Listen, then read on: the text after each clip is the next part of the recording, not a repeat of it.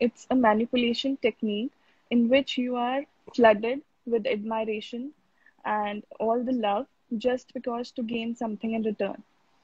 It's not, unconditional love kind of thing. It's like you are giving Right. person that attention in order to achieve something. So it's a kind of manipulation technique. So yeah, Yeah. that's the main difference. The person is groomed in order to, Mhm. they want to control you. The abuser wants to control you. So they'll kind of love bomb you, and they'll flood Yeah. you with the messages. Like some of the examples can be, they'll call you, text you over social media 24/7. Like they won't have let you have life of your own. They can't respect your Right. privacy.